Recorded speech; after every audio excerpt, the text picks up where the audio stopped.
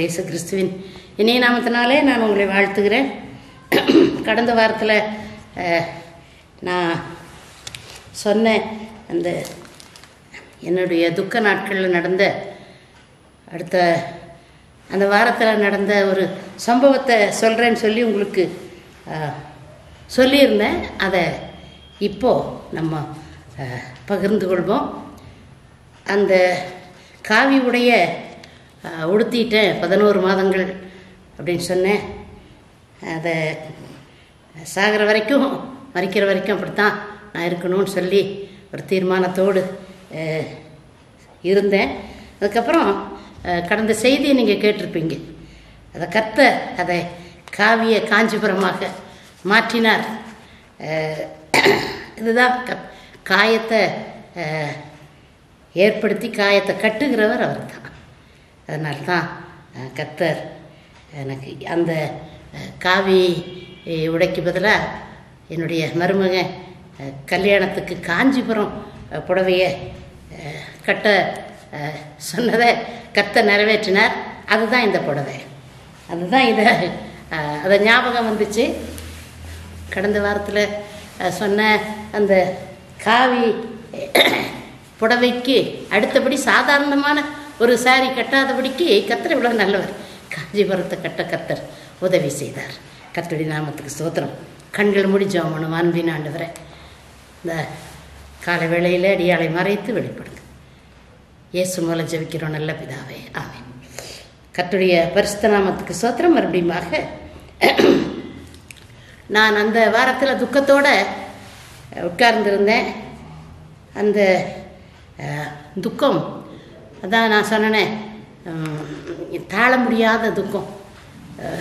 கண்ணெல்லாம் தெரியாமல் போயிடுச்சு, காதெல்லாம் யார் சொன்னாலும் கேட்கல, யாரை பார்த்தாலும் யார் வந்தாங்க கண்ணும் தெரியாமல் போயிடுச்சு, காது எந்த சத்தமும் கேட்கல, வாயில் வார்த்தைகள் அதுவும் வரல, எல்லாம் செயலிழந்து போய் உட்கார்ந்து கொண்டிருந்த சமயத்தில் என்னுடைய சபையில் இப்பொழுதும் இருக்கிற ஒரு கன்னட வகுப்பை சேர்ந்த ஒரு சகோதரி இருக்காங்க. இன்னை வரைக்கும் இருக்கிறாங்க. அவங்க மைசூர் பெங்களூரை சேர்ந்தவங்க.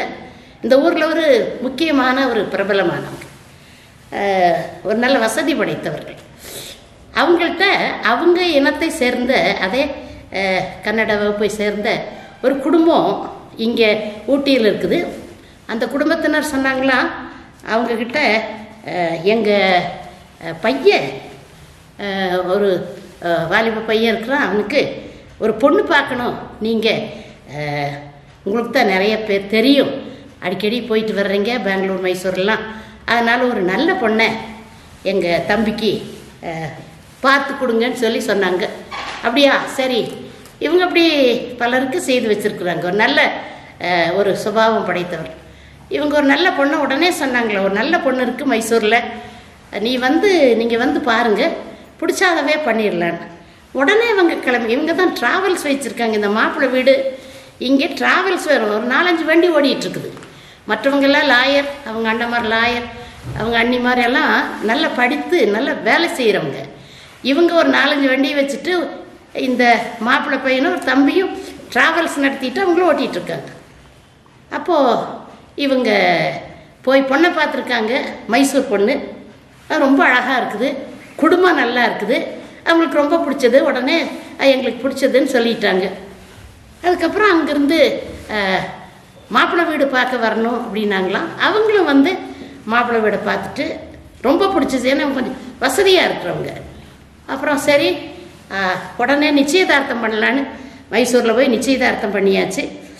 எல்லாம் வேக வேகமாக நடக்குது. அப்போ நிச்சயத்தன்னைக்கு கல்யாண தேதியை குறிச்சிட்டாங்க. அப்போ சரி இந்த தேதியில் கல்யாணம் வைக்கலான்னு வந்துட்டாங்க. அந்த கல்யாண தேதிக்கு எல்லாம் சந்தோஷமாக இருக்காங்க. அந்த குடும்பம் இந்த குடும்பம் ரொம்ப வேகமாக வேலைகளை துரிதமாக செய்துட்ருக்காங்க.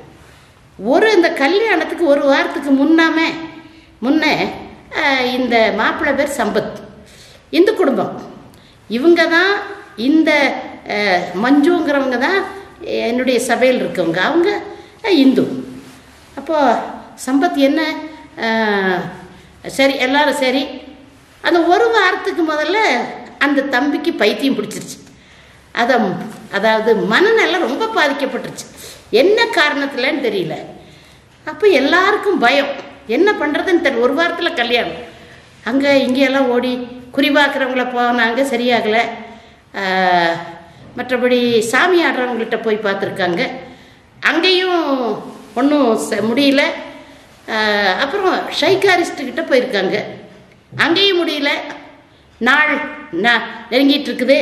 அப்போ இந்த குடும்பத்தில் என்ன பண்ணுறதுன்னு அந்த முன்னால் நின்னாங்களே என்னுடைய சபையை சேர்ந்தவங்க, அவங்களுக்கு ரொம்ப பயம், ரொம்ப பயந்து போய் ரொம்ப வேதனைப்பட்டு என்ன ஆகுமோ அப்படின்னு சொல்லிட்டு, அப்போ இவங்க சொன்னாங்களாம், நாங்கள் ஒரு சபைக்கு போகிறோம், அங்கே ஒரு நல்ல சபை, அங்கே இருக்கிற ஒரு சகோதரிக்கு கர்த்தர் வரங்களை கொடுத்துருக்குறாரு. அவங்க ஜெபம் பண்ணும்போது நிறைய அற்புதங்கள் நடக்கும். எங்கள் வாழ்க்கையிலேயே அவங்க ஜெபம் பண்ணி பல நன்மைகளை பெற்றுக்கொண்டு இருக்கிறோம். அதனால நாங்கள் அடிக்கடி அவங்களையும் பெங்களூர் மைசூருக்கெல்லாம் கூப்பிட்டு போவோம். அவங்களுக்கு தான் வேறு வழி இல்லை, ஆனால் அவங்கள்ட்ட போக முடியாத ஒரு சூழ்நிலை இப்போது. ஆனால் வேறு வழி இல்லை, அதனால வாங்க போகலாம் அப்படின்ட்டு இவங்களை எல்லாத்தையும், மாப்பிள்ளை வீட்டில் ஒரு 10 பேர் எல்லாம் வசதி உள்ளவங்க, இவங்க கணவன் மனைவி மஞ்சு அவர்களுடைய கணவர் எல்லாம் வந்து பக்கத்தில் ப்ரேயர் ஹால், ஜப வீடு, வீட்டுக்குள்ளே வந்தாங்க. மஞ்சு மாத்திரம் வந்தாங்க. வந்துட்டு சொன்னாங்க, அக்கா நான் அவங்க முன்னால் வந்து நிற்கிறதுக்கு எனக்கு ரொம்ப சங்கடமாக இருக்குது, ரொம்ப வருத்தமாகவும் இருக்குது, என்னை மன்னிச்சிருங்க. நான் ஒரு முக்கியமான காரியம், ஒரு ஜபத்துக்காக வந்திருக்கிறேன். இப்போ உங்களை நான் ஜபத்துக்கு கூப்பிடுறது எனக்கு தப்பாக தெரியுது. இவ்வளோ நீங்கள் துக்கத்தில் இருக்கும்போது நான் வந்து இப்படி சொல்கிறேன்னே, எனக்கு வேறு வழியே இல்லை. எல்லா பக்கமும் போனாங்க, ஒன்றும் முடியல. எனக்கு தெரிஞ்சது உங்களோட ஆண்டவர் இருக்கார். நீங்கள் தயவு செய்து வந்து அந்த ஜெபம் பண்ணுங்க, நிச்சயமாக அதில் ஒரு பெரிய அற்புதத்தை ஆண்டவர் செய்வார். இதெல்லாம் சொன்னாங்க, இந்த காரியத்தெல்லாம் இப்படியெல்லாம் நடந்திருக்குது அப்படின்ட்டு உட்கார்ந்து சொன்னாங்க. நானும் பொறுமையாக கேட்டுட்டு இருந்தேன். ஆவியானவர் சொன்னார், சரி நான் என்ன பண்ணுறது அப்படின்னு நினச்சிட்டு இருக்கும்போது ஆவியானவர் தேவாவியானவர் சொன்னார், நீ போ, நான் உன்னோட வருவேன், உன்னை திரும்ப நான் எடுத்து பயன்படுத்த போகிறேன், நீ ரொம்ப சோர்ந்துட்ட, நீ போ அப்படின்னார். உனக்கு முன்னால் நான் போவேன். வீட்டிலேருந்து அந்த ஜப அறைக்கு போனேன். அங்கே உட்காந்துட்ருக்காங்க, மாப்பிள்ளை வீட்டுக்கார் உட்காந்துட்ருக்குறாங்க. இவங்க கணவன் மனைவி இவங்களோட கொஞ்சம் பேர் அங்கே உட்காந்துட்டு இருக்கும்போது எல்லாம் என்ன பார்க்குறாங்க, ஒரு யாரையோ என்னமோ ஒரு புதுசாக ஒரு ஆச்சரியமாக பார்த்துட்ருக்குறாங்க. நான் போய் என்னுடைய இருக்கையில் உட்கார்ந்த உடனே அந்த இவங்க எவ்வளோ நேரம் சொன்னாங்க இந்த காரியத்தெல்லாம். அப்போ அந்த மாப்பிள்ளையை பார்த்தேன், சம்பத், அது உட்காந்துக்கிட்டு சிரிச்சுக்கிட்டும் மேலே பார்த்துக்கிட்டு கீழே பார்த்துக்கிட்டு சிரிச்சுக்கிட்டும் அப்படியே சேஷையெல்லாம் பண்ணிக்கிட்டு பைத்தியக்காரங்க இப்படி அப்படியெல்லாம் ஓவராக பண்ணிக்கிட்டு அவங்களையும் பார்த்து அவங்க சொந்தக்காரையும் பார்த்து அவங்க அழுதுட்டுருக்குறாங்க. இவங்க இப்படி இந்த தம்பி அப்படி இப்படின்னெல்லாம். அப்புறம் ஆண்டவர் சொன்னேன், இப்போ நான் என்ன செய்யட்டும் ஆண்டவரே, வர்றேன்னு சொல்லிட்டீங்க, இப்போ நான் என்ன செய்யட்டும்னு சொல்லி பாவியானவர் சொன்னார், நீ இவனை பழைய நிலைமைக்கு நீ கொண்டு வரணும். அதனால இவனை சாத்தான் கட்டி வச்சிட்டான். ஒரு நல்ல காரியத்தை தடுக்கிறதுக்கு என்ன காரணத்தினாலேயோ அவங்க குடும்பத்தில் அவங்களுடைய சத்துருக்களோ அவங்களுடைய விரோதிகளோ ஏதோ ஒரு காரியத்தை செய்து இதை தடுக்கிறதுக்கு காரியத்தை செய்து இந்த மணமகன் அப்படி பண்ணணும்னு சொல்லிட்டேன்னா சத்ரு தான் எல்லாத்துக்கும் உண்டு இல்லையா? அதனால நீ என்ன பண்ணுற, அந்த சத்ருவக்கிட்ட இருந்து இவனை விடுதலை ஆக்கணும் அப்படின்னு சொன்னால் நீ சீக்கிரமாக ஞானஸ்நானம் கொடு இவனுக்கு அப்படின்னார் ஆண்டவர். சரி ஆண்டவரே அப்படின்னு. அங்கே இயேசுவின் ரத்தம் எப்போவுமே தண்ணீரும் எண்ணெயும் ஜெப வீட்டில் இருக்கும். சரி ஆண்டவரேன்னு சொல்லிட்டு எடுத்து அந்த தண்ணி எடுத்து எல்லாம் கண்ணை திறந்துட்டு பார்த்துட்ருக்குறாங்க என்னைய. இவங்க மாத்திரம் கண்ணை மூடிட்டுருக்காங்க, இந்த மஞ்சவங்க. பார்த்தேன், வேடிக்கை பார்க்குற மாதிரி இல்லை, பயத்தோடு என்ன நடக்குமோ இவங்க எப்படி சொல்லி கூப்பிட்டு வந்திருக்காங்களே, ஒரு ஆச்சரியமாக பார்த்துட்ருக்காங்க. ஆச்சரியமாகவும் ஒரு பக்கம் துக்கமாகும். அப்போ இயேசுவன் அந்த தண்ணீர் எடுத்து பிதா குமாரன் பரிசுத்தாவி நாமத்தினால ஜான் என்கிற பேரை உனக்கு கொடுக்குறேன் அப்படின்னு சொல்லிட்டு ஜெபிச்சா ஆவியானவர் என் பேரில் இறங்கினார். அபிஷேகத்தோடு நான் ஜெபம் பண்ணுறேன். ஆண்டவரே நீங்கள் தான் இதுக்கு உதவி செய்ய, வேற யாருனாலும் இது முடியாது. அதனால கர்த்தராகிய ஆண்டவர் இப்பொழுது புதிய மனுஷனா நீங்க மாற்றிட்டீங்க. இந்த சத்துருடைய போராட்டத்தை எல்லாம் முறியடிச்சிட்டீங்க. இப்போ இந்த திருமணம் நல்ல முறையில் நடக்கும் நான் விசுவாசிக்கிறேன் ஆண்டவரே. அதனால இப்படிப்பட்ட பெரிய காரியங்களை செய்து நீங்க மகிமைப்பட்டதற்காக நன்றி. என்னை மறுபடியும் நீங்க இவ்வளவு பெரிய காரியத்தை என் மூலமாக நீங்க செய்ததற்காக உமக்கு நன்றி அப்படின்னு சொல்லிட்டு ஜெபம் 2-3 நிமிஷம் ஜெபம் பண்ணிட்டு கண்ணை திறந்து பார்த்தா அவங்க எல்லாம் பார்த்துட்டு இருக்காங்க. இந்த தம்பி முழங்கால் நின்று அப்படின்னு உட்காந்து அப்படின்ட்டு இருக்கு. ரொம்ப அமைதியா ரொம்ப காமா அப்படியே உட்காந்துட்டு இருக்குது. அப்படியே முழிச்சது என்ன பார்த்துச்சு, பார்த்து ஒரு ஸ்மைல். அவர் எனக்கு ரொம்ப ஆச்சரியம். அதுலேயும் நான் என்னுடைய துக்கம் என்னுடைய சூழ்நிலை எல்லாம் மறந்துட்டேன். எனக்கு ரொம்ப சந்தோஷமா இருந்தது. அப்போது இவங்க இந்த மஞ்சு அவங்க முன்னால் நின்னாங்களே, அவங்க சொன்னாங்க, சம்பத்து நீ இப்படி ஆயிட்டியே, ஏப்பா இந்த மாதிரி என்னாச்சு உனக்கு? எனக்கு என்னாச்சா, நான் நல்லா தான் இருக்கிறேன். இல்லையே, ஒரு வாரமாக நீ பைத்தியம் ஆயிட்ட, உன்னுடைய மனநிலையெல்லாம் பாதிக்கப்பட்டு நாங்கள் ரொம்ப முன்னால் நின்னது நாங்கள், எங்களை அவங்க பிடிச்சிட்டாங்கன்னா பெரிய பிரச்சனை ஆயிரும். உன்னுடைய தம்பியை உனக்கு பதிலாக கொண்டுட்டு போய் எங்கள் மணவரையில் நிறுத்தினா இன்னும் பெரிய பிரச்சனை கொண்டு வந்துடுவாங்க. ஃப்ராடு பண்ணிகிட்டு இருக்கிறாங்க, மாப்பிள்ளையை காமிச்சிட்டு வேற, இதெல்லாம் பெரிய சிக்கலில் மாட்டியிருப்போம். அதனால் எங்களுக்கு வேறு வழி இல்லை. அதனால தான் இந்த சகோதரியோட இயேசு கிறிஸ்து இருக்கிறார், அது எங்களுக்கு தெரியும். அதனால தான் உன்னை இங்கே கூட்டு வந்த, நிச்சயமாக உனக்கு ஒரு விடுதலையும் நன்மையும் கிடைக்கும்னு சொல்லி அப்படின்னு உடனே, அப்படியா, எனக்கு ஒன்றுமே தெரியாதுக்கா அப்படின்னு சொல்லிட்டு அவங்கள்ட்ட இந்த தம்பி பேசுது. சரி பரவாயில்ல, உனக்கு ஒரு விடுதலை கிடைச்சிருச்சு, எல்லா சத்துருவின் போராட்டத்திலிருந்து ஆண்டவர் ஒரு விடுதலையை கொடுத்துட்டாரு. சரி அப்போ நம்ம கிளம்புவோம், ஏன்னா நாளைக்கு ஒரு நாள், நாளான்னைக்கு மைசூரில் கல்யாணம். அப்போ எல்லாரும் வந்தாங்க, எல்லாரும் நன்றி சொன்னாங்க, ஆண்டவருக்கு நன்றி சொல்லுங்க அப்படின்னு. அப்புறம் இந்த தம்பி, அம்மா நீங்கள் என்னுடைய கல்யாணத்துக்கு கண்டிப்பாக வரணும், இவ்வளோ பெரிய நன்மையை செய்திருக்கிறீங்க, கல்யாணத்துக்கு நீங்கள் கண்டிப்பாக நீங்கள் வரணும், நாங்கள் கூட்டிகிட்டு போவோம். அப்போ இவங்க சொன்னாங்க, அவங்க வரமாட்டாங்க, நீ அவங்கள தொந்தரவு பண்ணாத, கல்யாணத்துக்கு பின்னால் கல்யாணமாகி பொண்ணு மாப்பிள்ளையும் ஒரு நாள் வந்து இங்கே இவங்கக்கிட்ட ஆசீர்வாதம் வாங்கிட்டு நீ போகலாம், இப்போ கிளம்பு எல்லாம், ஏன்னா வேக வேகமாக காரியங்கள் செய்யணும், எல்லாம் ட்ராவல்ஸ் வண்டிகள் இருக்கிறதுனால எல்லாம் கிளம்பி போய் கல்யாணம். அடுத்த நாள் ராத்திரி ஒரு மணி இருக்கும், வந்தாங்க. 1 மணி கதவு தட்டினாங்க. ஏன்னா எனக்கு ராத்திரி பகலாக ஆளுங்க வந்துட்டுருக்கோம் ஜெபத்துக்கு, நான் கூட்டம் நடத்துறது எல்லாமே திடீர்னு போன வாரம் கூட ஒருத்தர் அட்மிட் ஆகி அந்த கையில் ட்ரிப்ஸ் போட்டிருக்காங்க, அப்படியே ஒரு ஆட்டோவில் வந்து இறங்குறாரு. நான் சொன்னேன், ஏன்? அவருக்கு அந்த சானிடைசர் எல்லாம் போட்டு இது பண்ணி, கணவனும் மனைவியும், இல்லை எனக்கு ரொம்ப மோசமாக போச்சு, அதனால் நான் வந்து இங்கே வந்து ஜெபம் பண்ணால் எனக்கு விடுதலை கிடைக்கும், அவரை உட்கார வச்சு ஜெபம் பண்ணிட்டு சீக்கிரமாக ஆட்டோவில் போயிருங்க, இன்னும் இப்படியெல்லாம் செய்யக்கூடாது, அப்படி இப்படி திடீர்னு வருவாங்க, வந்து அவங்க ஆசீர்வாதத்தை வாங்கிட்டு போயிடுவாங்க. அப்படி யாரோ வந்திருக்காங்க போல் இருக்கு, கதவை தட்டுறாங்க. 1 மணி போய் கதவை திறந்து வெளி வாசல் லைட்டை போட்டு பார்த்தா பொண்ணு மாப்பிள்ளையும் மாலையும் கழுத்துமா சும்மா ஜகஜோதியாக நின்றுட்டுருக்காங்க. பின்னால் இந்த குடும்பமெல்லாம் நின்றுட்டுருக்குது. எனக்கு பார்த்த உடனே ரொம்ப மகிழ்ச்சியாச்சு. உள்ளே வந்தாங்க. உள்ளே வந்தவங்கள இயேசுவின் நாமத்தினால உங்களை ஆசீர்வதிச்சு அனுப்பினேன். இப்போது அவங்களுக்கு ஒரு ஆண் குழந்தை மைசூரில் அங்கே போய் செட்டில் ஆகிட்டார். நம்ம பொண்ணு வீட்லேயே அவர் ஒரு ட்ராவல்ஸ் அந்த ஒரு வண்டி வச்சுட்டு அவர் அங்கே இருந்துட்டுருக்கார். கர்த்தருடைய நாமத்துக்கு ஸ்தோத்திரம். இது ஒரு ஞானஸ்நானம், சரியா? இன்னொரு ஞானஸ்நானத்தை உங்களுக்கு சொல்ல போகிறேன். அதாவது ஸ்ரீலங்கா, இலங்கையில் ஒரு பிரதமர் இருந்தார் அந்த நாட்களில். அவர் பேர் பிரதமர் பண்டாரநாயக்கா. அவர் ஒரு நல்ல பிரதமர், அந்த தேசத்துக்கு ரொம்ப நன்மை செய்தவர். இந்த தேச மக்கள் அவரை நேசித்தாங்க.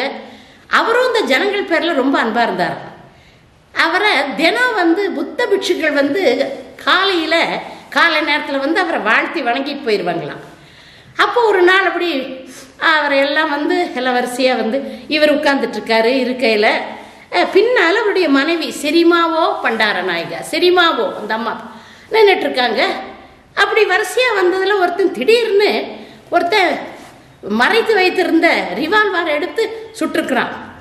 அவரை நோக்கி சுட்டுருக்குறான். அந்த உடை வந்து புத்த பிட்சுவுடைய உடையை தரித்து கொண்டு சுட்ட உடனே இவர் உடனே தன்னுடைய மனைவியை உள்ள தள்ளி வெளியில் கதவு போல்ட் போட்டார். அதுக்குள்ளே சுட்டுட்டான். சுட்ட உடனே ரத்த வெள்ளத்தில் அப்படியே சரிஞ்சு விழுந்து உயிர் போயிடுச்சு. இவனுக்கு ஒரு தண்டனை, என்ன தண்டனை கொடுப்பாங்க? அந்த தேச மக்களும் அந்த அரசாங்கமும் தூக்கு தண்டனையை தவிர வேற அவன் உலகத்தில் இருக்கவே கூடாது, உடனே தூக்கில் போடுங்க கொண்டுட்டு போயிட்டாங்க. சிறைச்சாலையில் இருக்கிறான். ஒரு வாரம் அந்த தூக்கு தண்டனை நிறைவேற்ற ஒரு வாரம். அப்படி ஒரு வாரம் இருக்கும்போது இவன்கிட்ட கேட்டாங்களாம், அந்த தூக்கு கைதிகள்கிட்ட கேட்பாங்களாம், ஏதாவது உனக்கு பிரியமாக இருந்துச்சுன்னா சொல்லு, அதை நாங்கள் நிறைவேற்றுவோம். அதுக்காக அந்த விடுதலையோ இல்லை தண்டனை நாளை மாற்றி போடணும் அதெல்லாம் முடியாது. நியாயமாக ஏதாவது உணவு வேணுமா இல்லை யாராச்சும் பார்க்கணுமா, அதுக்கு அனுமதி உண்டுன்னு. அப்போது நீ செய்த நீ செய்த குற்றம் பெரிய தண்டனை, அதனால அதெல்லாம் உனக்கு செய்ய முடியாது. அப்போ இவன் சொன்னானா, ஆமாம் அது எனக்கு தெரியும், நான் செய்ததை போல் ஒரு பெரிய பாவம் உலகத்தில் இல்லை, அது எனக்கு தெரியும்.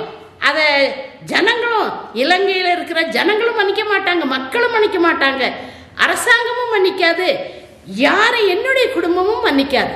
அதனால அதுக்கு ஒரே ஒரு ஆசை எனக்கு நீங்கள் கேட்டதுனால அந்த ஆசையை மாத்திரம் நீங்கள் நிறைவேற்றினீங்கன்னா நான் உங்களுக்கு ரொம்ப நன்றி உள்ளவனாக இருப்பேன் அப்படின்னு சொன்னால், என்ன ஆசை?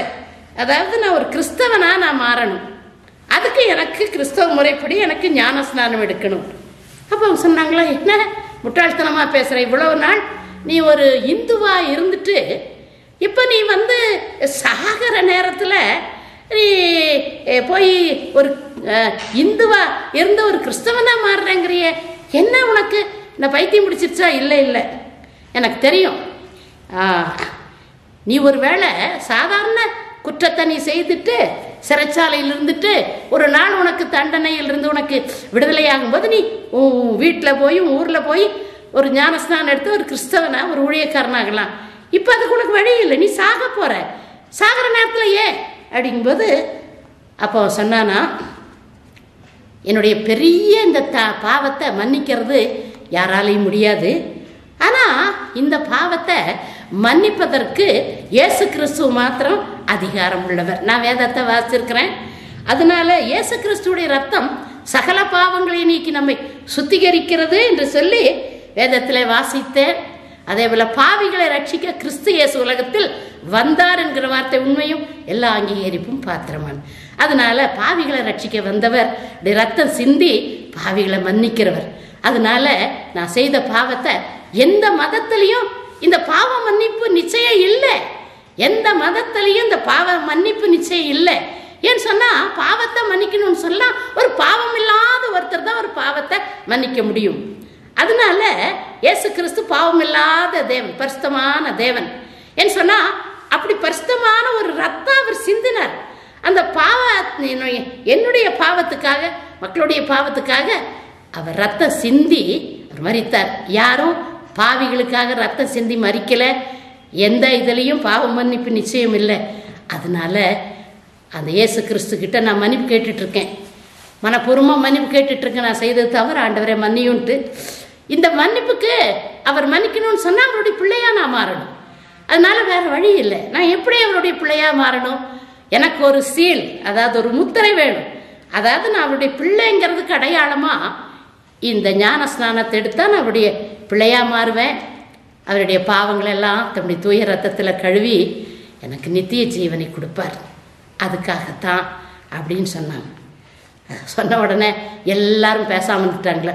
உடனே அவனை தூக்கிலிடுவதற்கு முதல் நாள் அந்த கிறிஸ்தவ முறைப்படி அவனுக்கு இந்த ஞான ஸ்நானம் கொடுத்தாங்களாம். அவன் ரொம்ப சமாதானமாக, ரொம்ப மகிழ்ச்சியாக, ஒரு பெரிய நம்பிக்கையோட, ஒரு நிச்சயத்தோட நித்திய ஜீவனுக்கு கடந்து போனான். சரியா? யோசனை பண்ணி பாருங்க. இது ஒரு ஞானஸ்நானம். அந்த சம்பத்துக்கு கொடுக்க சொன்னார் ஆண்டவர் ஞானஸ்நானம். இந்த மனுஷன் எனக்கு வேணும் என்று சொல்லி இந்த ஞானஸ்நானத்துடைய காரியத்தை ஒரு சில வசனங்களை சொல்றேன், செய்தியை சொல்றேன். மார்க் எழுதின சுவிசேஷம் 1 அதிகாரம் 4வது வசனத்தை நிறைய வாசிக்க முடியாது, நேரம் போயிட்டு இருக்கு. 4வது வசனம், மார்க் எழுதின சுவிசேஷம் 1 அதிகாரம் 4வது வசனம். யோவான் வனாந்தரத்தில் ஞானஸ்நானம் கொடுத்து பாவ மன்னிப்புக்கென்று மனம் திரும்புதலுக்கு ஏற்ற ஞான ஸ்நானத்தை குறித்து பிரசங்கம் பண்ணி கொண்டிருந்தான். அப்படி பண்ணிட்டு இருக்கும்போது அங்க இருக்கிற நிறைய பேர் அதிகாரிகள் இருந்து எல்லாரும் வந்து பாவ மன்னிப்புக்கென்று மனம் திரும்ப பாவ மன்னிப்புக்கென்று மனம் திரும்புதலும் பாவம் மனம் திரும்பி மனம் வருந்தி மனம் திரும்பி நான் பாவி, இந்த பாவத்தை மன்னிக்க யாரால முடியாது, இயேசு கிறிஸ்துடைய ரத்தம் தான் பாவங்களை மன்னிக்க நித்திய ஜீவன் கிடைக்கும். அதுக்காக இந்த ஞானஸ்நானம் கொடுத்து கொண்டிருக்கிறார் இந்த யோவான், கூப்பிடுகிற சத்தமாகி யோவான். இந்த ஞானஸ்நானம் கொடுப்பதற்காகவே அவர் இயேசுவுக்கு முன்னோடியாக வந்தவர். இப்போ இந்த வசனத்தை பார்த்த அடுத்த வசனத்தை நான் சொல்றேன் பாருங்க. 10வது வசனம். இவர்கிட்ட நிறைய பேர் ஞானஸ்நானம் எடுத்தாங்க. அதே போல இயேசு கிறிஸ்துவும் வருகிறார்.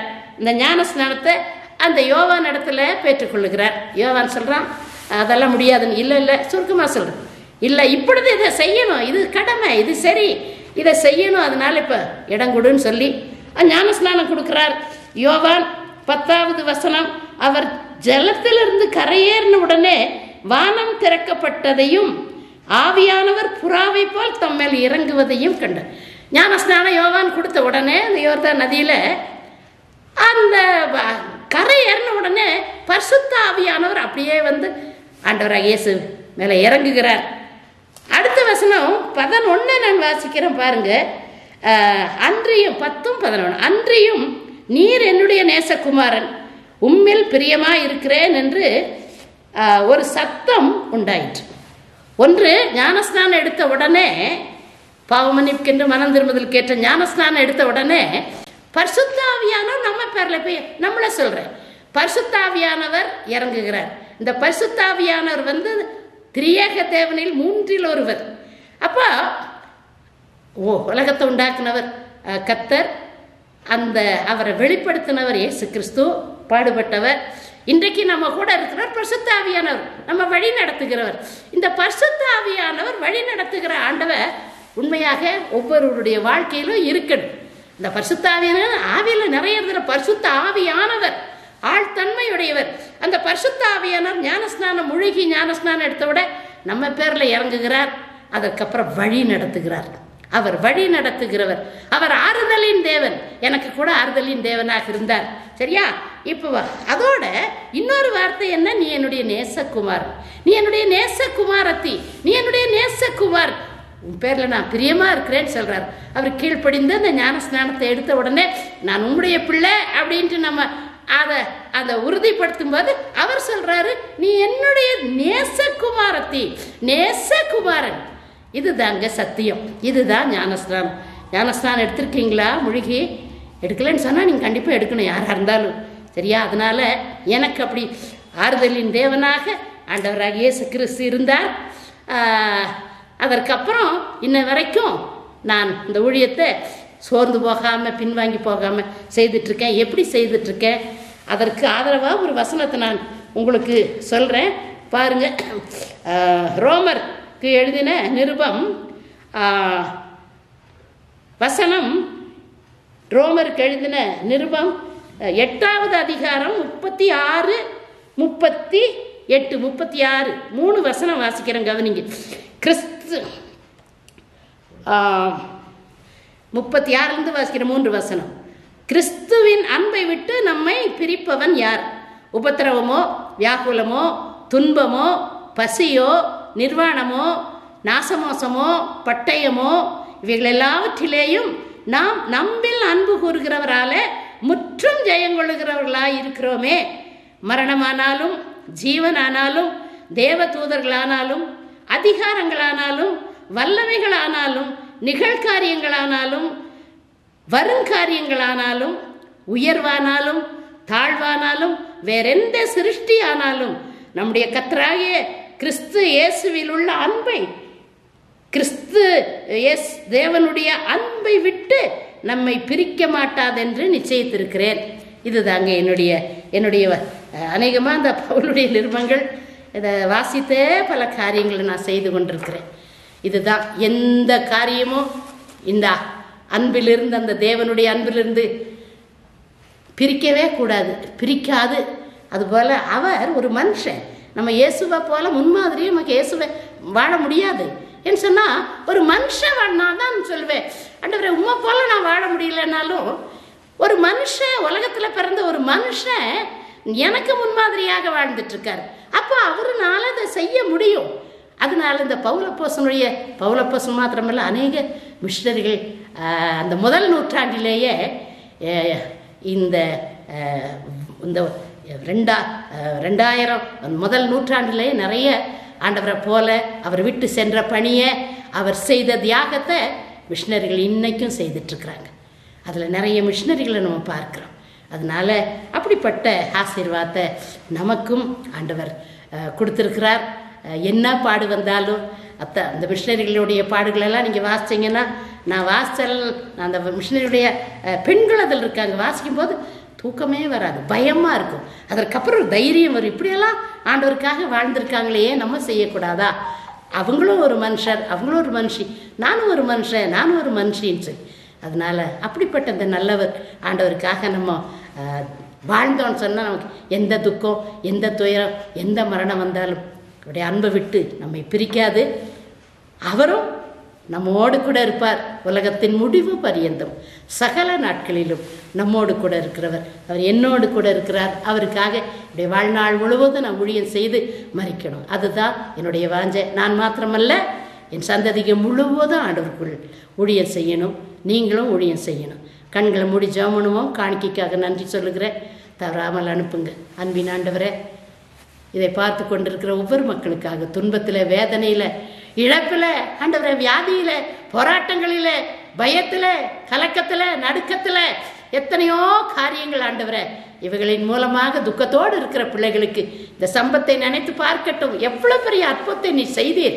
அது போல ஆண்டவரே கர்த்தாவே, அது ஒரு பெரிய கொலைகார ஒரு மனுஷன் ஆண்டவரே உம்முடைய பிள்ளையாக மாறினா ஆண்டவரே, அதை நாங்கள் நினைத்து பார்க்கட்டும். உம்முடைய பிள்ளையாக மாறினால் மாத்திரம் எங்களுக்கு ஒரு பெரிய விடுதலை கிடைக்கும், ஒரு சமாதானம். இயேசு கிறிஸ்துவின் ரத்தம் சகல பாவங்களை நீக்கி நம்மை சுத்திகரிக்கிறது. அதுபோல பரம வைத்தியர், பரிகாரியான கர்த்தர், தாயாக தகப்பனாக எல்லாமாக நீர் இருக்கிறேன். பார்த்து கொண்டிருக்க ஒவ்வொரு மக்களையும் ஆசீர்வதியும். துயரத்தில், துன்பத்தில் இழந்து போனவர்களை ஆண்டவரே, இழக்க கொடுத்த மக்களை பார்க்கிற ஆண்டவர் ஆசீர்வதி. திருமணமாகாத, குழந்தை இல்லாத ஆண்டவரே, பல கடன் பிரச்சனைகள் இருக்கிற போராடி கொண்டிருக்க மக்களுக்காக, கொரோனாவில் பாதிக்கப்பட்ட மக்கள், இந்த 3வது அலை வரக்கூடாது, வந்தாலும் அது யாரையும் பாதிக்கக்கூடாது. அப்படிப்பட்ட நல்ல அரசாங்கத்துக்காக நன்றி சொல்லுகிறோம். தொடர்ந்து ஆசீர்வதிங்க, பலப்படுத்துங்க. துதிகன மகிமையெல்லாம் நீர் எடுத்துக்கொள்ளும். இயேசு மூலம் ஜெபிக்கிறோம் நல்ல பிதாவே, ஆமென்.